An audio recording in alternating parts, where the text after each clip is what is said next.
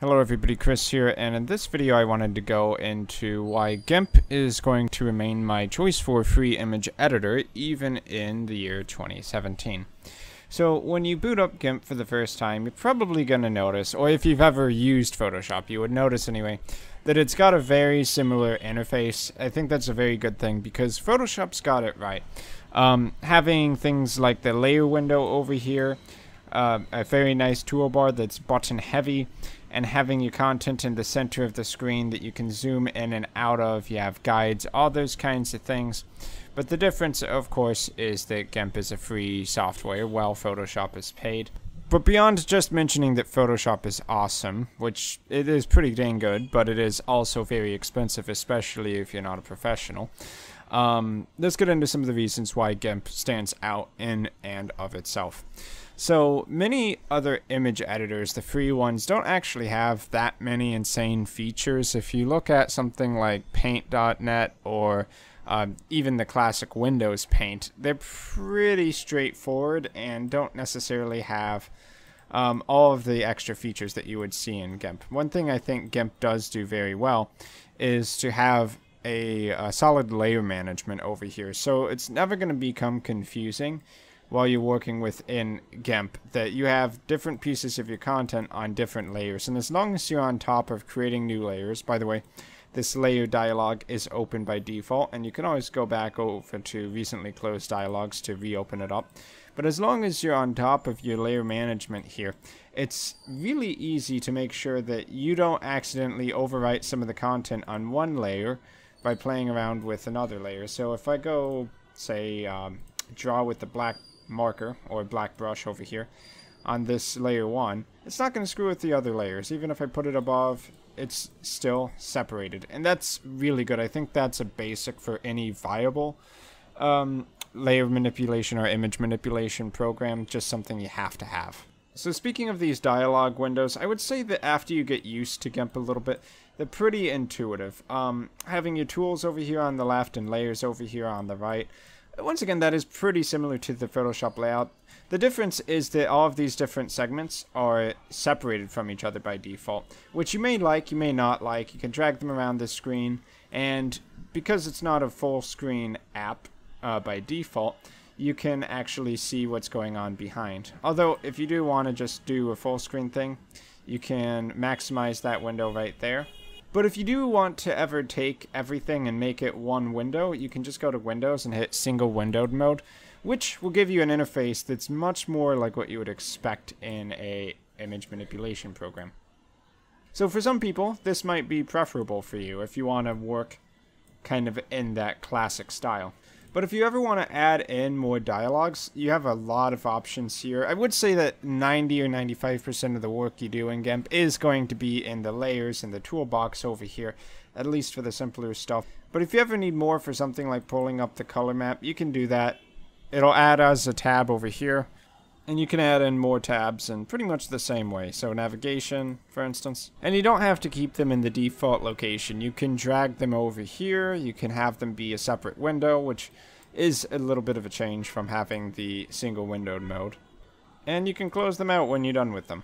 Now you'll notice in the middle I do have a guide set up. I think that guides are very, very important when you are trying to design anything from a thumbnail to a website. Anything that you want to be pixel perfect is going to be highly benefited by having these guides. And you can go up to the image menu in order to create them. Horizontal guides as well. If you want them in the center, that's fine. And these are very useful because you can actually snap to the guides, basically in view, snap to guides, and then drag your layers where you want them. And that little anchor point you see in the middle, the plus, once that gets close to the guide, it's going to snap there, and you have it pixel perfectly centered. Likewise, you can do the same thing with the horizontal guides to make them positioned vertically where you want them as well. Here's one of the things I don't think any other free app really does nearly as well as GIMP. If you go to the filters menu, you have a lot of options here. I always like to see a lot of options in my audio, video, and image programs. But a lot of these are pretty useful. Like, for instance, drop shadow. We can go add drop shadow to a text very easily. Decor, adding a border to your image. So it will add like 30 pixels on the top, the bottom, or whichever sides you want of a certain color. And actually it won't just be a color, it'll, well, let me just show you actually. I'm going to decor, border. Let's just stand with the standard blue border color there. So if we look at the corners, you'll notice that there's a little bit of a, I believe it's called like an outset effect, where although we selected a blue initially, at the corners it changes, almost like if you have a wooden frame, it would change a little bit. There'd be that line where the two pieces of wood divide.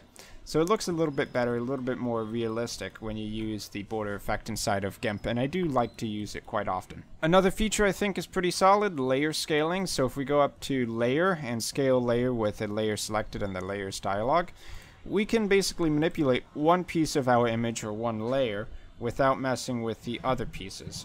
So let's scale this down a bit. And you can see we took that image, resized it, and everything else is left perfectly alone. That's pretty important, and it's something I would often use if I'm making YouTube video thumbnails, for instance. So here, obviously, I went out and grabbed a photo that has a lot of acne on it. Acne would be one of the standard things you'd be trying to remove in an image manipulation program like Photoshop if you wanted to make it a very photogenic image. So we have tools in Photoshop like the healing tools, clone tools, blur and sharpen, and also the smudge tool, which are really good for working with things like this. So I'll use the healing tool here right now, and we'll just do a little bit. So selecting a target part of the image or the layer, and we'll try to draw with that over some of the areas that have a lot of acne. And obviously I'm not perfect at this, but you can see how using these kind of tools, although you probably wouldn't use it for this image because it's not subtle at all, but you can use tools like this in order to help shape up an image and make it look nicer than it originally was. That's the kind of thing that people use Photoshop a lot for, but the fact that it's provided for you for free in GIMP is really awesome. One more tool I'd like to show off for this video is the perspective tool. There's also the shear tool, and what you can do is you can take a flat image like this.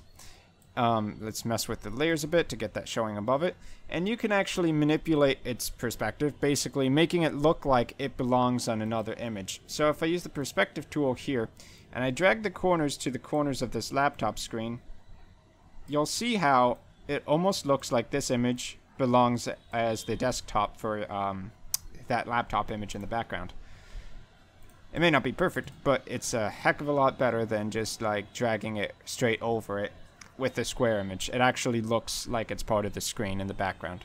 So by using that 10-second effect, this image now looks like it's the desktop of that laptop in the background. Now, obviously I didn't get it pixel perfect. If you were really going to do this for serious work or school or something, you probably want to put a little bit more time into that, but just for demonstration purposes, I think that's pretty good right there. So that's just some of the tools that GIMP has to offer. It's a really solid program. It does have a bit of a learning curve.